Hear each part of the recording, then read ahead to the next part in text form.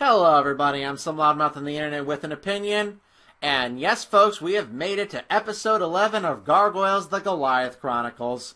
And this episode is, how you say, the most infamous one of the entire season.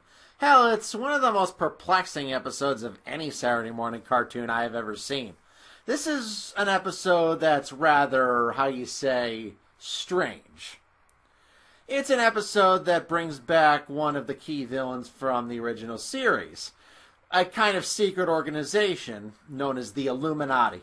The Illuminati were never really overtly shown and were only later in the series confirmed to actually exist, but it always kind of implied that they were pulling the strings behind various events in the series.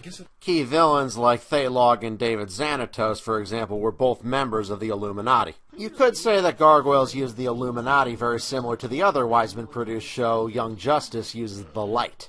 Sadly, an organization that once made really cool and mysterious antagonists, in this episode have been reduced to a complete and utter joke. Today I will be delving into To Serve Mankind. It's a cookbook! It's a cookbook!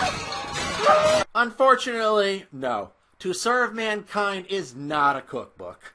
To Serve Mankind is something completely different than that, and completely and utterly whacked. Hang on to your IQs, everyone. We're about to delve into the dumbest episode this season. Let's dig into To Serve Mankind. We open with yet another pretentious voiceover from Goliath. Courage. Virtue. Struggling to do what is right. Gargoyles and humans want to believe that we are always in control. That we can aid our loved ones in any crisis. But there are times when life mocks our pride. That is when we learn humility. And that the greatest of our strengths is the simple will to persevere.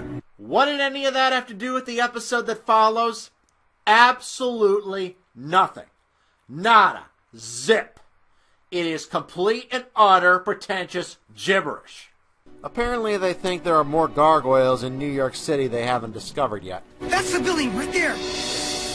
No new gargoyles, that's for sure.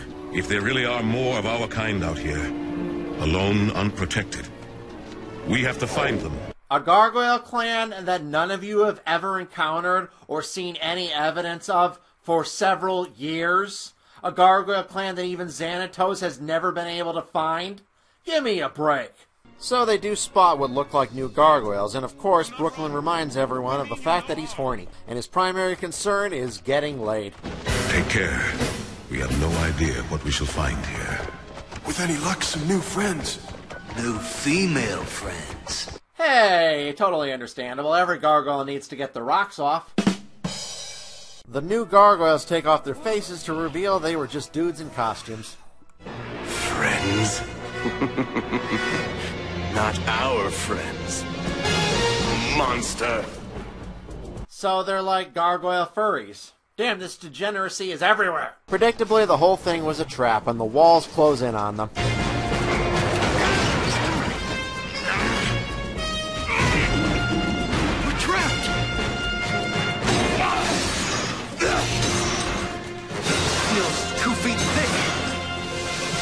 You know, I must have entered a glitch in the Matrix, because that scene seemed a little bit familiar.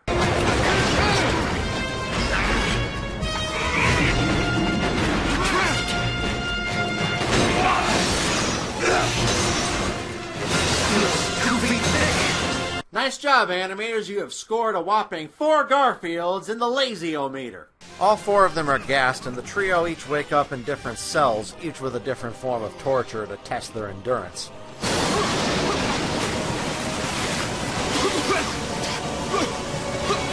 Let me out of here!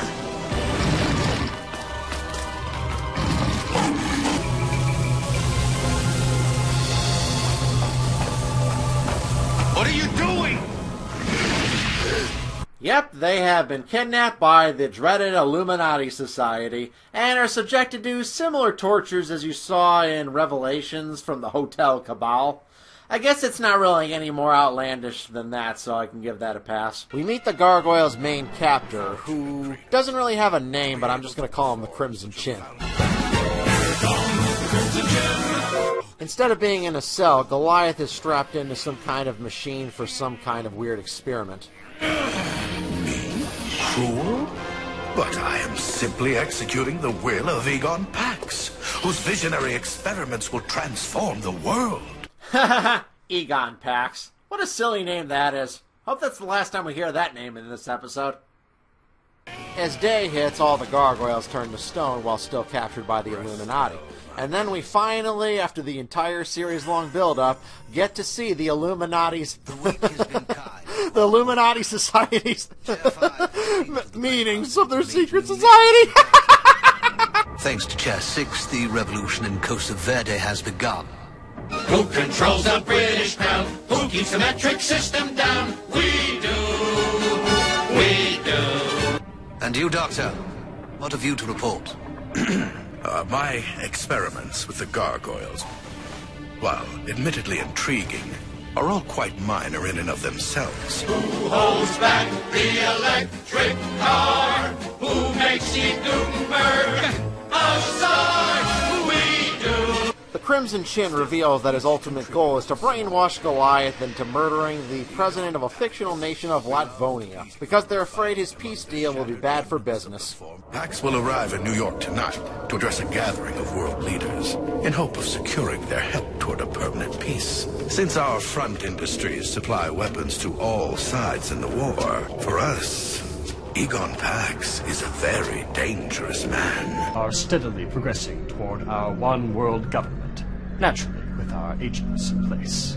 I am excited to announce that this year more people have decided to be homosexuals than ever before in history. Role-playing games are the perfect gateway to embracing Satan and have spread far and wide across the land. Is your assistant ready? Almost. As you know, brainwashing used to take months. But my new technology has reduced the time to hours. So after all that build-up for what the Illuminati really are, that's our answer. A bunch of goth kids dressed up as the Ringwraiths from Lord of the Rings. How is our chintastic friend gonna brainwash someone with a will as strong as Goliath? That's easy. By repeating the name of the target over and over and over and over and over again. Responsible for this madness? He is Egon Pax. To save your friends, you must eliminate Egon Pax. Egon Pax. Egon Pax. Egon Pax. Egon Pax. Egon Pax. Wait, that's all you need to do in order to brainwash someone into hating somebody? I'm gonna give this a shot. Russell Brand! Russell Brand! Russell Brand! Russell Brand! Chinface continues to torture Goliath as well as the audience by continuing to repeat that stupid fucking name over and over again. To live, Egon Pax must be destroyed. Egon Pax. Egon Pax. Egon Pax. Egon Pax. Egon Pax. Egon Pax. Egon Pax. Brooks Heatherly. Brooks Heatherly. Brooks Heatherly. Brooks Heatherly. Brooks Heatherly. So Goliath finally eventually succumbs to this episode's unique brand of torture, and also seems to agree that Egon Pax must be destroyed. Egon Pax. Egon Pax. Destroying Egon Pax. Egon Pax. About your poor friends.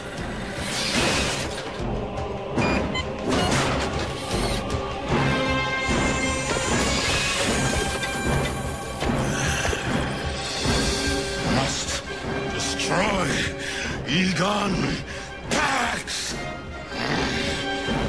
Egon Pax!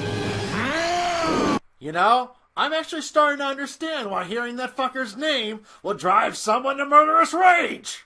When all hope seems lost, someone breaks into Broadway's cell to bust him out. Now tell me where my friends are, or I'll... Wait. Thanatos? You did this to us? Shut up and listen, Broadway. I'm saving your life. The Illuminati, your hosts here, accept only the most powerful into their ancient order. Though I occasionally find my membership distasteful, it often proves useful, as it did today. Huh? When the fuck did you find your membership to the Illuminati Society distasteful? Xanatos was once willing to risk death by displaying the Illuminati Society's emblem in public. He did not find it distasteful. And there are many other problems here. Like, wouldn't the rest of the Illuminati know the fact that Xanatos harbors the Gargoyles? So wouldn't they revoke his access to their cells? This is asinine. Xanatos quickly breaks out the rest of the Gargoyles, and they rush to stop Goliath from murdering some guy whose name escapes me at the moment. Whoever it is certainly doesn't have the initials EP. Brainwashed Goliath attacks Egon Pax's limo from the air, and throws a guy, presumably to his death.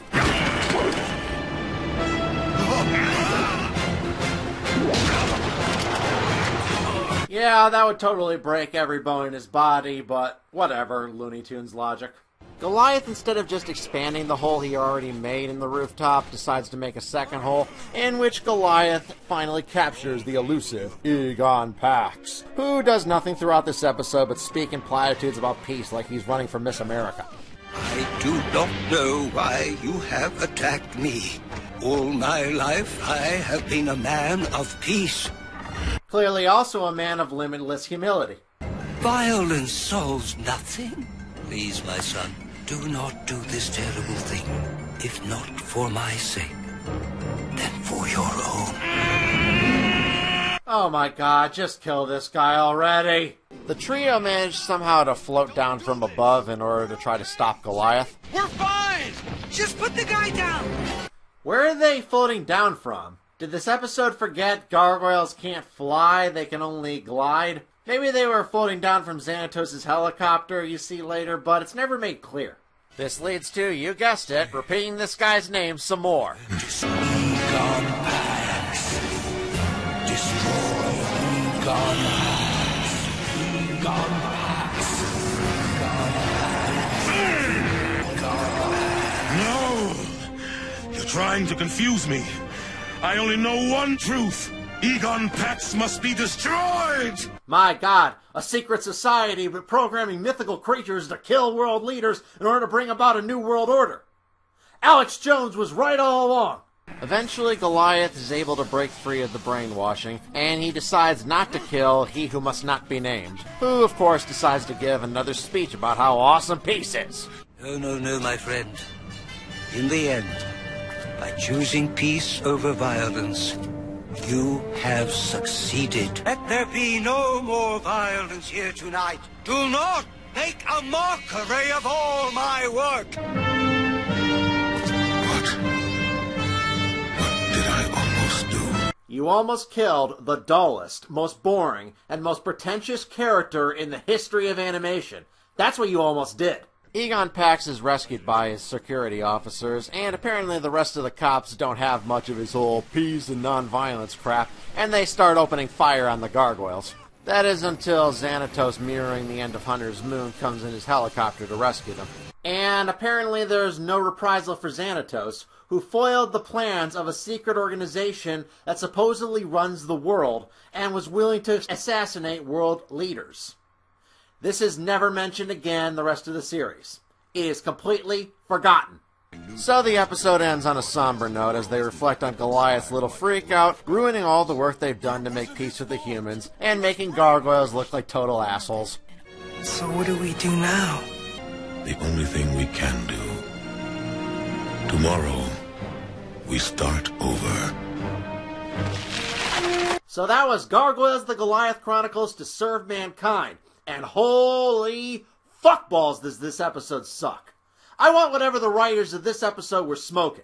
This is the worst of the series, and I'm just amazed at what the fuck I just watched. This episode is biblically idiotic, and the only value it has is to laugh at how batshit insane it is. Every single line, every single frame of this episode is dripping with stupidity. The Illuminati Society go from being mysterious antagonists to a parody of what people think secret societies are like. The plot makes no sense whatsoever, with its outlandish brainwashing techniques to the Illuminati's goofy robes that make them look more like the stonecutters from The Simpsons. To how often this episode repeats Egon Pax to the point where it becomes funny and aggravating at the same time.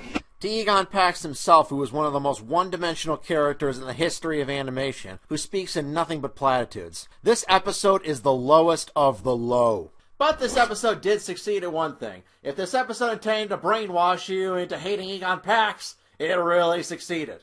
I'm some loudmouth on the internet with an opinion, and Egon Pax must be destroyed! Ah! So thanks to the Dark Conservatarian, Connor Johnson, and my other awesome patrons. And be sure to subscribe for more loudmouth reviews, commentaries, and editorials. Egon Pax, Egon Pax, Egon Pax, Egon Pax, Egon Pax.